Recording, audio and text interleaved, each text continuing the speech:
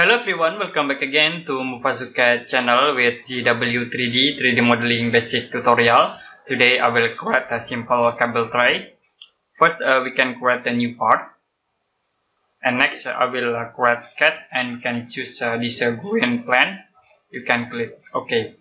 The next in here I will draw a line objects. Okay, you can draw like this form, and then I will use quick dimension to change distance for these lines into 50. Okay, we change again length for this line objects into 100. Okay, now we can use a fillet command to fill in here with radius 3. You can click sketch tab and then use fillet command. Okay, you can click here and then click fillet. I will set for radius into 3. For first cube, we can split in here, and second cube in here. The next, we can fillet at this point. Okay, click in here and then click here. You can click apply. Now you can close sketch, and the next I will create a new circle object in the top of this lines objects. You can click sketch, and then I will click this option. We can use insert then tool. You can click at this point. Okay. Now for offset, I will set into 0, and you can click OK.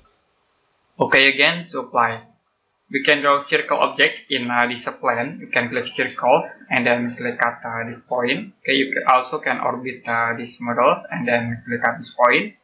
For radius, I will set into 2,5. OK, you can close sketch. The next, we can create a new sketch again, and then I will use this green plan. You can click apply. Okay, I will create circle objects. Okay, you can create in here. We create again a circle in here.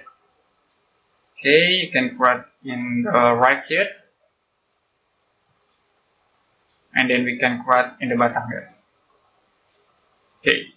For radius, we can set into 2,5. You can click apply. You can use quick dimension to change distance from the center point into here. You can set in here into 3. And then I will set again from this point into this point.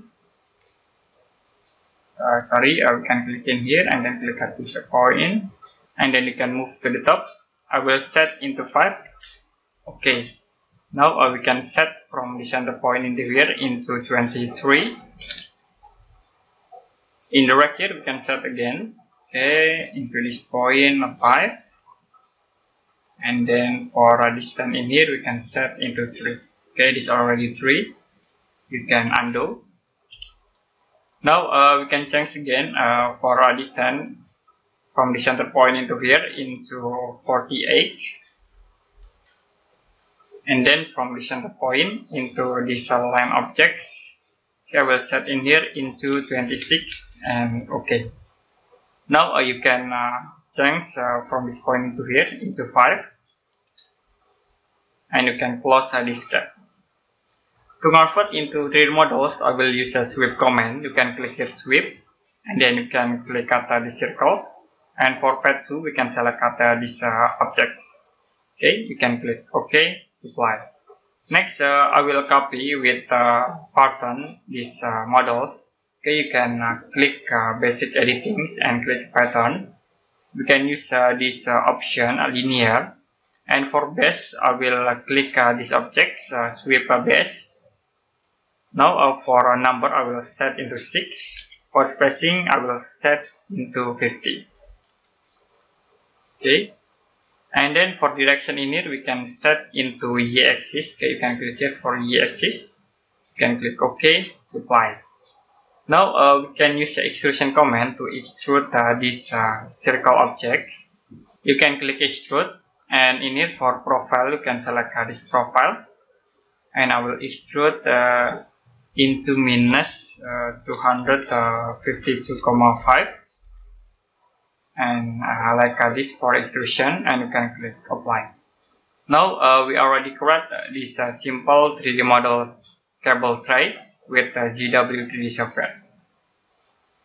Okay, if you have any question about this tutorial, you can comment below this video.